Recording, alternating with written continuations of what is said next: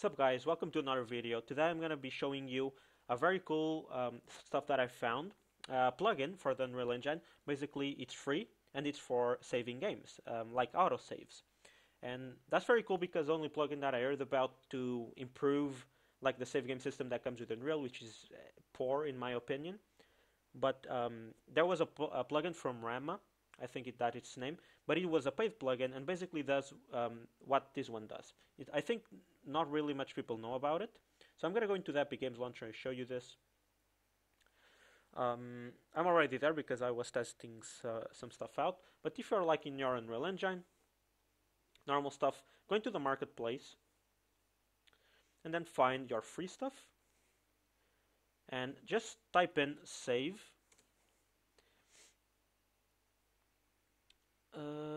There you go.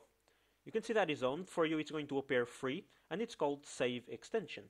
If you can click on that and then you can just click over here, install to engine. I can't because I already have. It's going to ask you to choose the version. It only works from 4.20 to 4.21. And you can read the documentation if you want to see a little bit of what it does. The documentation is not very detailed, but I'm going to show you how to work with it. What I have here is basically a first-person blueprint template opened. I have not changed anything. I've been testing around, but I deleted everything. So first thing, no, I didn't delete everything. I'm stupid. Sorry. I'm going to delete that and do it again for you guys. So go, first of all, how do you activate the plugin? Go into Settings, Plugins, and then you can search over here by Save Extension. It should appear this. This is going to be unchecked. Click on it. And then after you click on it, it's going to ask you restart now over here, because you need to restart after you activate a plugin. Click on that. Your engine is going to reopen, and then you're going to appear in this page. You can close the plugins if it's still open. Now it's very easy. Go into Blueprints, Open Level Blueprint.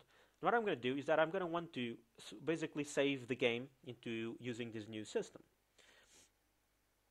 Now, the old save system, which I'm going to show you, you need to create save objects, and then inside the save game class, you need to have each individual variable that you want to save. So basically, you need to go into this class and create variables like character position, blah blah blah blah blah blah. But this makes it very easy, this new system. So I'm going to get the save manager. And this is basically everything that is going to drive the new save system. This is the plugin stuff. And I'm going to use an input to save the game. I'm going to do T keyboard. So I'm going to use the T key to save our game. Now from over here, I'm going to drag and just see save game. Or save slot, sorry. I'm going to do a save slot to ID, because this is the best version of this, I think. It's very easy. The slot is basically not each, but which save you want to override. If you see over here, the override, if needed, is basically if you save once on slot 0 and then you save again, if this is turned on, it's going to replace the old save 0, the old slot 0, and replace with a new save game. But if you don't want that, you can have a system that basically each time you save is going to create new slots, or you can do like until 3, and then you can have old save games that you can go back to if one gets corrupted, etc. But I'm just going to use slot 0 for now. Over here is basically if you want to take a screenshot of the save. If you want to use that in the menu or something, you have the information over here to the size of the image. I'm not going to mess with that right now. The return value basically tells you if it successfully saved the slot or not. But now, how do we load? Same thing. Y keyboard.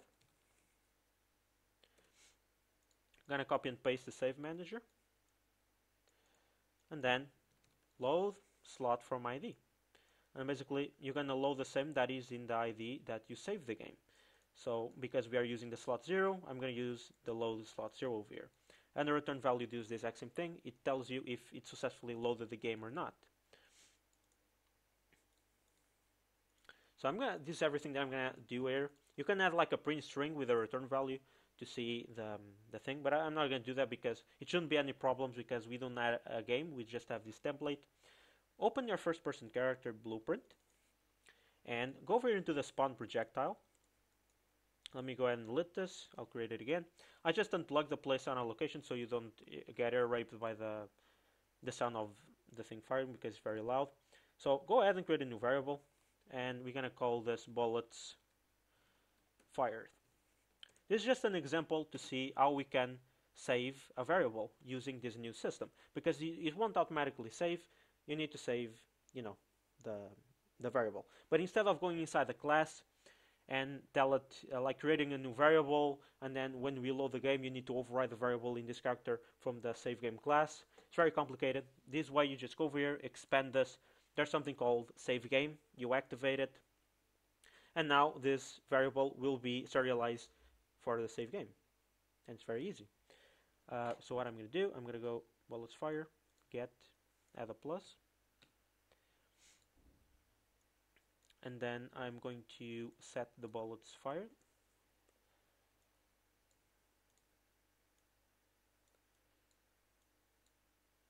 Now I'm just going to want to show it on the screen, so I'm going to pick an event tick. I'm going to do a print string with the bullets fired. 0.01, so it only shows once per frame. Now let's see what happens. Let's play. I can see the counter. Okay, I did something wrong. What the fuck? Oh yeah, I need to connect from the spawn actor because I'm not running the sound. There you go. Oh, sorry. The editor is bugging out. So you can see over there in the top corner the counter. So one thing that it saves automatically is the position of the controlled pawn. I think it saves every actor blueprint automatically, but you need to save each individual variable inside it. So you can see that I have 17 bullets. I'm going to press T. I'm going to close the editor and play it again. I'm going to fire 2 bullets, and you can see that I have 3. If I press Y, you go back to the original position, and you can see at the top end corner that the bullets fired update. Press T again, press Y, and you can see it updates. So that's basically what the save game does. These errors is because of lightning stuff, because I don't have it movable. Don't know what that means, but I don't think it has to do with the plugin. I'm not sure if I need to activate something over here. So let me just type save. What I think it does is that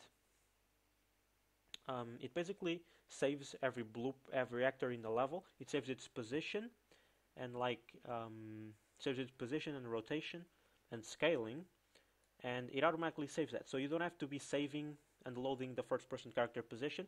You just have to, serialize for save game each variable. So you just go over here and click save once you create a new variable that you want to be saved. So that's basically the way you use this. I'm not sure, like with AI and stuff, but if I use this plugin, once I do, because I'm not going to do it anytime soon, at least for not the project that I'm working right now, but I just want you to, if I work with it and see that it works with AI and stuff, I'll do a video on it to let you know. But for now, I think you should go and grab this for yourself and test it out, play around with it, do what I've showed you. It's basically this simple. Just go into your character, whatever, once you save with a key and load with another key to the desired slot using the save manager, and that's basically it. You just go over here into the variable that you want to save, click on save game, activate it for serialization, and every actor in the level is going to be automatically saved its transform, so you don't have to save that yourself and set it yourself. Play around with it. I just wanted to make this video to show you guys that this exists, because I don't think many people know it. And before you go and actually waste money on a save game plugin, you can check this out for free. So yeah, that's gonna be it for today. I hope to come with a new video soon. But anyway, thank you guys so much for watching, and I'll see you all in the next one. Bye bye.